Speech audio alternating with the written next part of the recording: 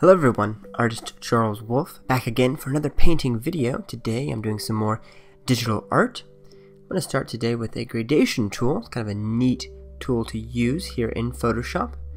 I'm using Photoshop CC, and I have started with some darks, some dark gray, and now move to a light brown on top of that. And once I figure this out, I'm going to move over to sort of a hazy green, almost a white milky green.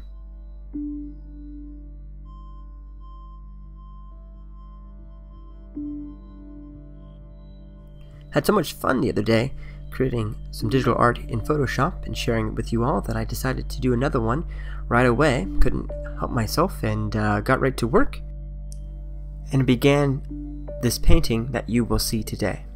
It's kind of a neat painting. It's sort of fantasy theme, sort of like concept art.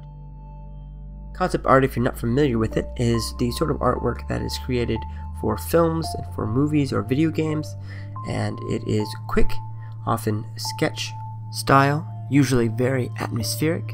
Some artists put a great deal of detail into their paintings, others don't, and it's just to give the impression of an environment or a landscape. Actually, it's modern day landscape painting, but with a function, usually with a sci-fi or fantasy sub-theme to it.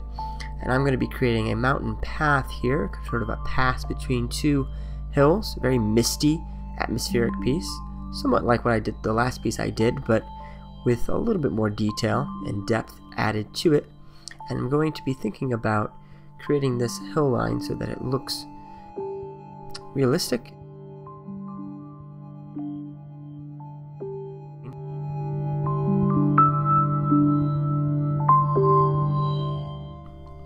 I want the path to be in the center, moving away from the viewer, and maybe I'll put a little figure walking along in his cloak, sort of a medieval inspired sort of idea. Okay, taking my eraser tool here, I'm going to cut the path out, just like that. Such a cool program to use. I'm erasing, and by erasing I'm creating the path. Amazing. I'll bring this forward here, using just a mid-tone gray.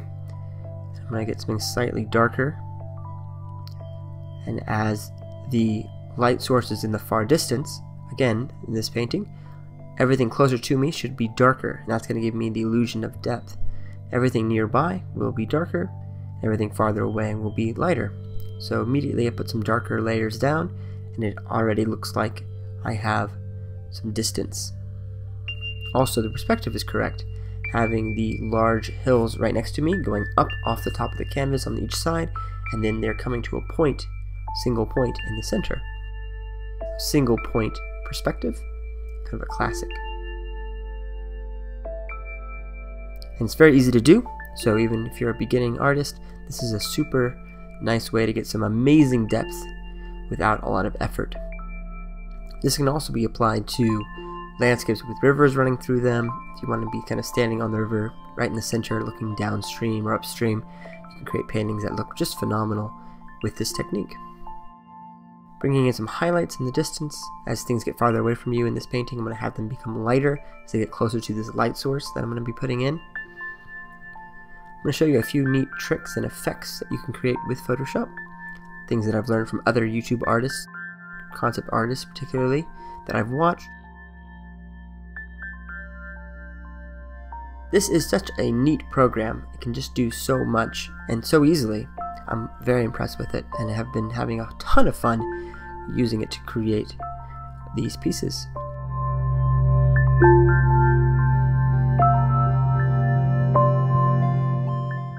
Taking my time. This is a real-time painting video. It's going to take about a half hour to create this piece, so buckle up. It's going to take a moment, but the end result will be worth the wait. Putting in a few small highlights here. It's always good to vary as much as possible your brushwork and the lights and the darks. This will give it a much more realistic result and prevent it from looking terribly blocky, so that it's not uniform. You don't want to have like just a light spot, then a mid-tone, then a dark.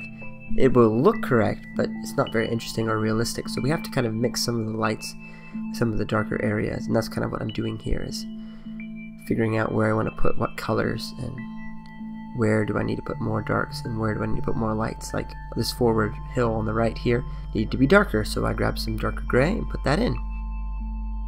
Needed some more depth and more layers. I'm using a mixer brush. I really like this brush a lot because it doesn't give perfectly straight blocks of color, but allows you to leave little gaps inside of it, and if you have it at the very large scale, you can leave little bits of the under base color showing through. Of course, at smaller scaling, you won't see as much of the base color showing through at all. Putting in some lines where the rocks are changing, maybe even some snow, I'm not quite sure. A lot of this is going to be obscured anyways when I come back in with a mist layer, and you'll see that.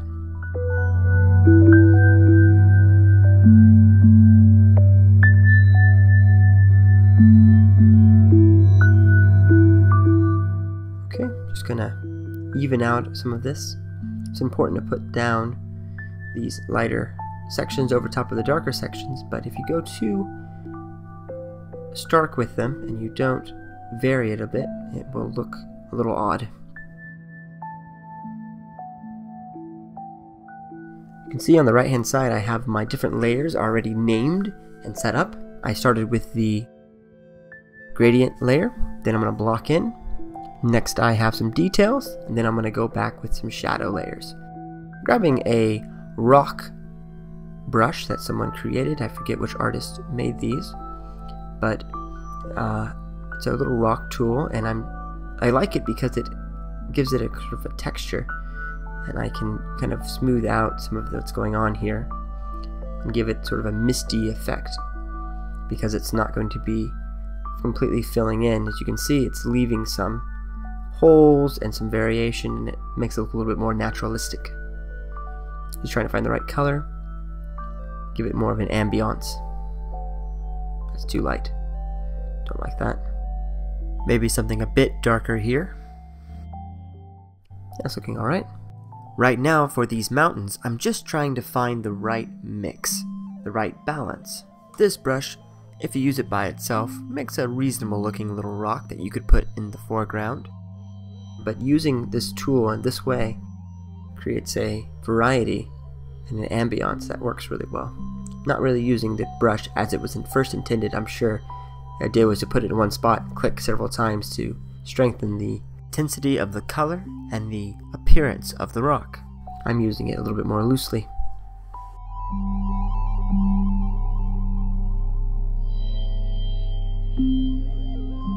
Putting in some darker sections here. And suddenly this is looking a lot more interesting, I think. Just trying to get this foreground rock looking correct. Once I get it in place, we can move on to the next step. I'm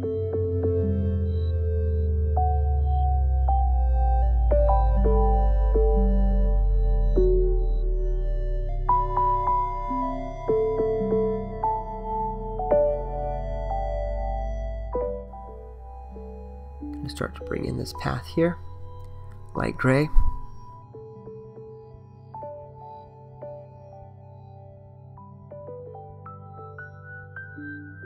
I don't know about you, but these monochromatic paintings are so much fun to do. They're kind of a challenge. You don't have any color, or that much color, to play with. Really just grays. And you can create such amazing looking pieces of art with just a few changes in gradation and saturation, the amount of white added to it. Pretty fun to do, and it's kind of like drawing, I guess, in that sense. But with cooler, fancier tools when you use Photoshop. Now I'm going to be bringing in a few light browns as we go along here. I've grabbed a cloud tool. This is a tool that I downloaded from someplace else, I forget exactly, but there's another artist that puts this out. I'm sure you can find it. And they made a bunch of naturalistic looking tools, and one of them was this brush tool that looks just fantastic. Look at those clouds it makes. Amazing. Really happy with it, and I'm using kind of a very light gray, almost a white.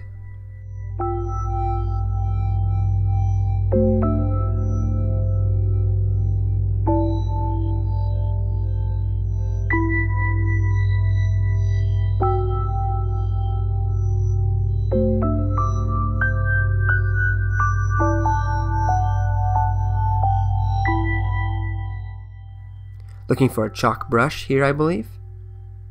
There it is.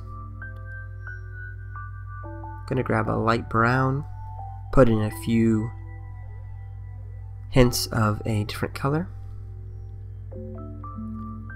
Very small brush. Just a few pixels across. Quickly sketching in some highlights on these forward rocks here. Same sort of idea, covering up the sections and making them look a little bit more naturalistic. All you need is a few quick strokes. I'm not being terribly careful or precise. I don't really care exactly how they look, other than I'm really bringing out the light in the far distance, so it's going to be hitting the front edge, sort of facing inward, and it'll be darker behind. So I'm being careful to mimic that. Wasn't quite happy with how light that was.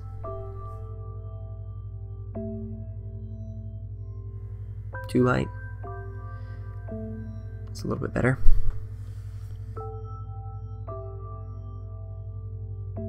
Sometimes the front can be the trickiest to get looking just right.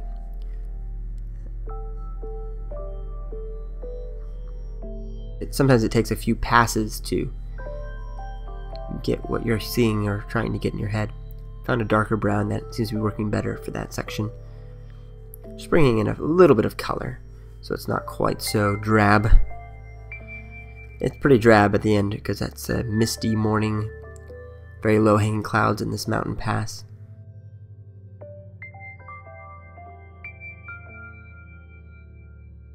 Just putting back in a few of these distant hills. I want to see more of them disappearing into the clouds. So an easy way to bring them back in is to just draw right over those clouds that I put in before. Yeah, it's looking better.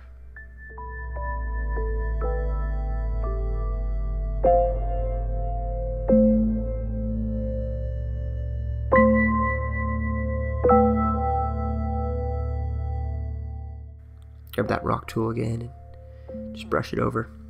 Better. Much better.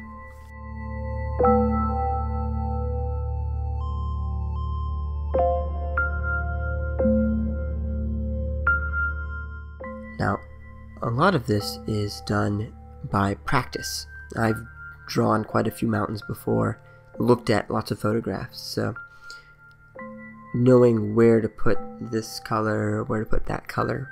The rule of thumb, if you want to know that, is think about where your lights are.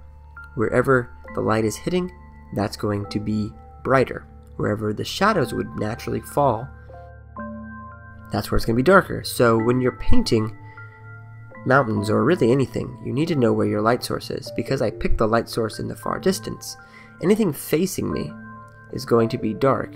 Anything facing slightly away from me will be brighter. So keeping that in mind when I'm creating these shapes, I can get some very nice effects. I'm taking a lighter white here, increasing the intensity of the clouds behind the mountains, going slightly across them, like so. Trying to find the right balance. It's very easy, I've found, to overdo the clouds. Like right there, I went too far with it.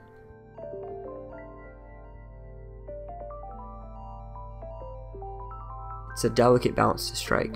You want enough so that you get the suggestion of the clouds, but too much and you'll ruin the effect. Now I'm not sure why I'm zoomed out so much. I think because I like it farther away from me, it's easier to see what it looks like as a thumbnail, and it makes sure that I'm reading correctly. You should be able to see more or less what the painting is from this distance, where it's all blending together nicely. If you can't tell what it is or it doesn't look quite right, then you know you have something wrong. So working from a further distance back, from the canvas like this is really a useful tool.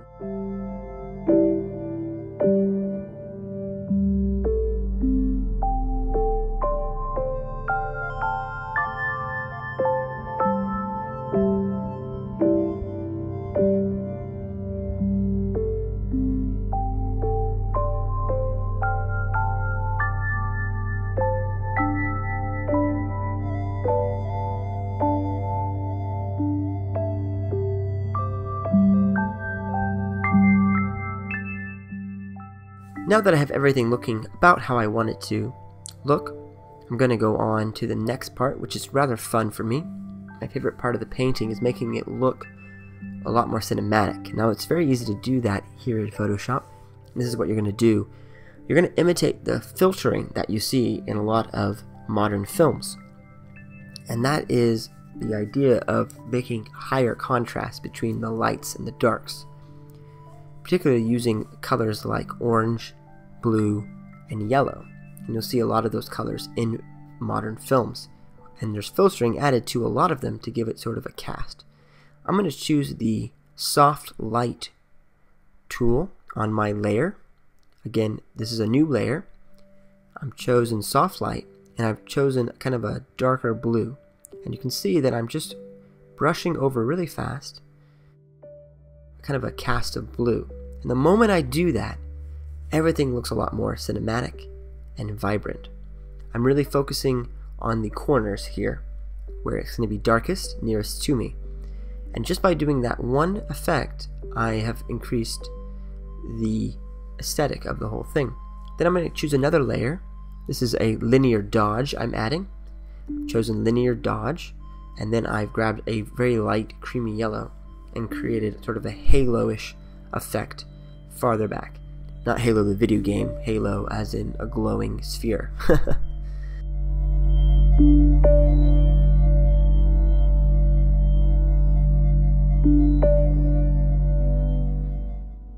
going to just make a few adjustments here.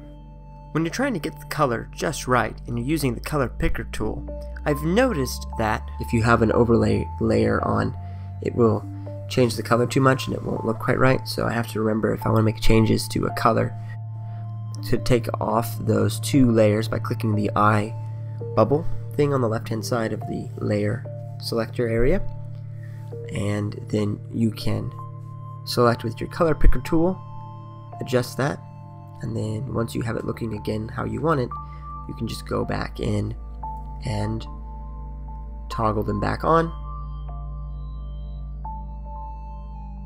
Turned off for a second the soft light and the linear dodge, cinematic filters. I'll put them back in a few moments.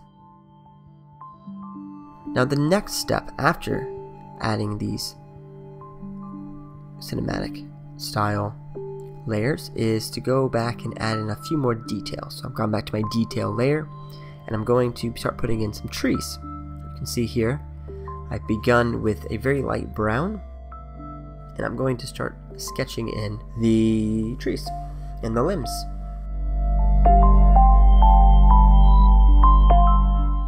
Now I want a whole bunch of trees here, so I'm going to be overlapping a lot of these branches and put several large trunks, kind of getting smaller and smaller into the distance, helping again that illusion of depth.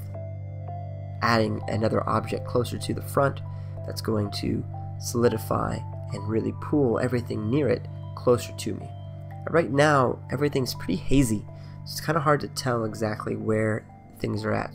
So if you can create a darker object like a tree right near the front of your painting here, near the front of the image close to you, you can really help pull the whole thing together in a much better way.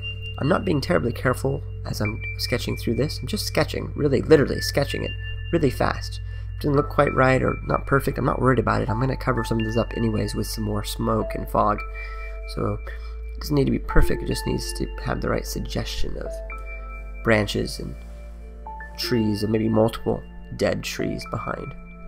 The further I took this, the more I realized I had more than one tree going on, so I just put another trunk in the background and it will look correct. I first start with a very light layer of brown, go to a slightly darker, more grayish layer, after that, and then I go to a very dark gray to finish the whole thing off and make it really pop.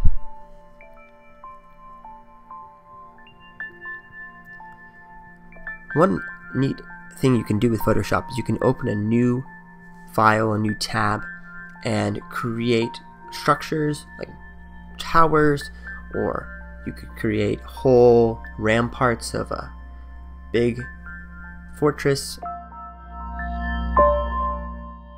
You can also do what I did and make a few figures. One of the figures that I have saved as a brush is a little rogue with a nice billowing cloak behind him, walking along this path, and I've created him in a different file, copied and made a selection around him using my selection tool, my crop tool, and I've copied him and made him into a sort of a brush, so I can just grab like a nice dark gray and put him right in as a brush. It's pretty neat. So you'll see me do that a little later.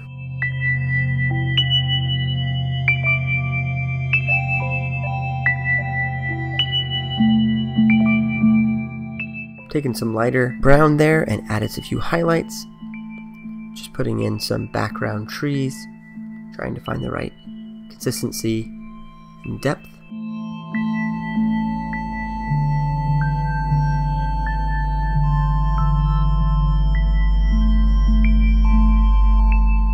A few more distant trees in there. You can already see how there's just so many going on, and they're slightly obscured by some of the mist. Overall, it's looking pretty good. Very happy with the overall aesthetic. There I'm grabbing my rogue character, my rogue brush that I've created. Gotta find the right color there, so I grabbed some gray. Might go back over and make that a little bit darker. It's kind of faint.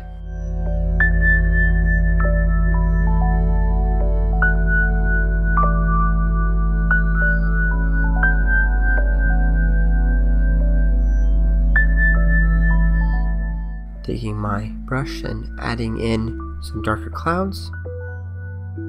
If I darken up the sky above, it'll make the mountain on the left be a little bit brighter. Putting in a little bit of forward fog here.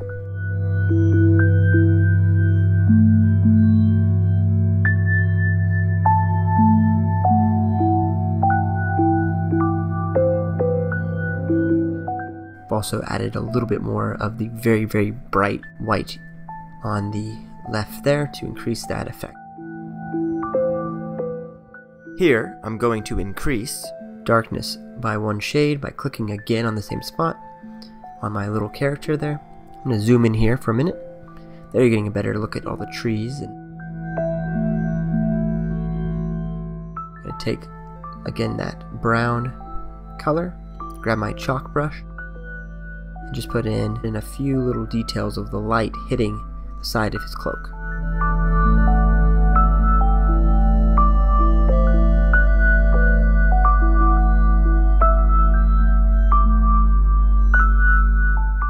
There, that's looking pretty good.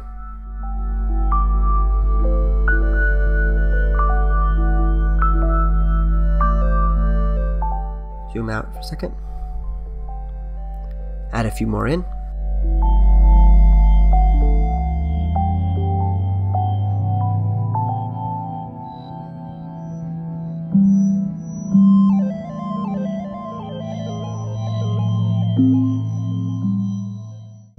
I'm always amazed at the ease in which you can create such depth and detail with this program. I'm just using some basic brushes that someone has taken the time to create or already come with the program. There's lots and lots of people who make all these different kinds of brushes that you can download. Here's some of that darker gray, bringing in some definition to the bottom of these trunks as they're disappearing into the clouds there. Really, it's a simple idea, simply created. I'm not doing anything terribly fancy with it, but it looks fantastic. It's very stylistic, it's very sharp.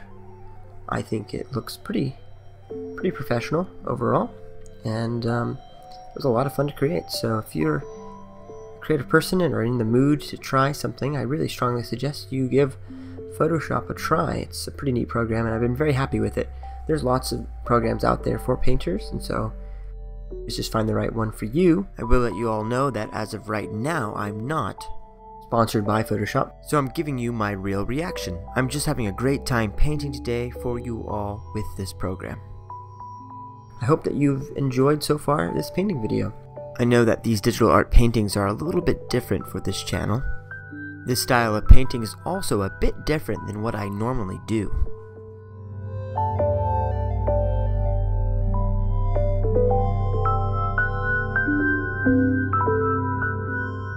This sort of style, this fantasy style, is something that I've always been intrigued with, even from being a young teenager to now.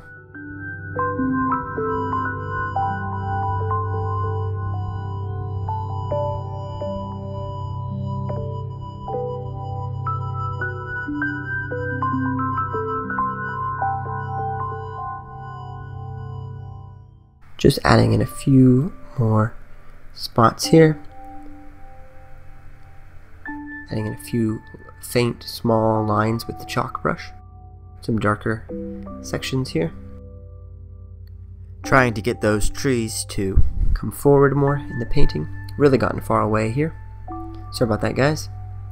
No, it's kind of hard to see. I'm just trying to get the right light look. There we go.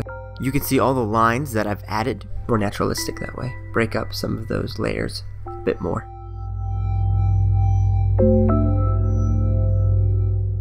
Alright, we are almost done. Thank you so much for watching this painting video. I hope you've had a great time watching me paint and work on this painting.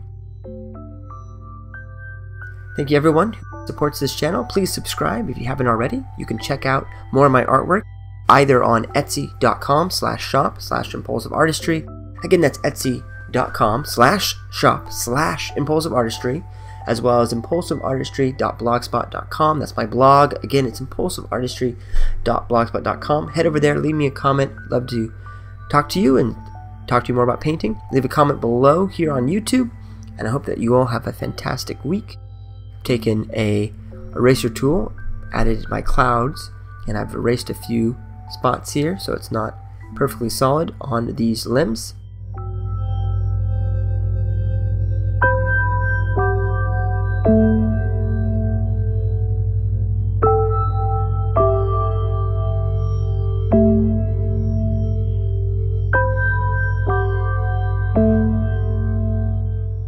Take some darker clouds and put them in. I've toggled off for a second my linear dodge light layer.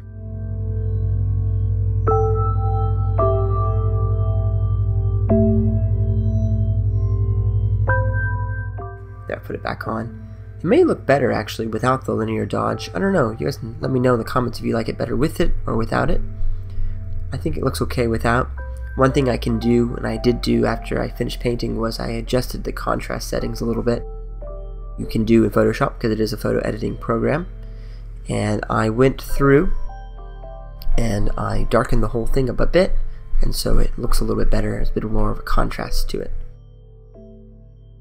Trying to be atmospheric and ethereal at the same time, enough there so you get the idea of the image. Kind of a tricky balance to strike.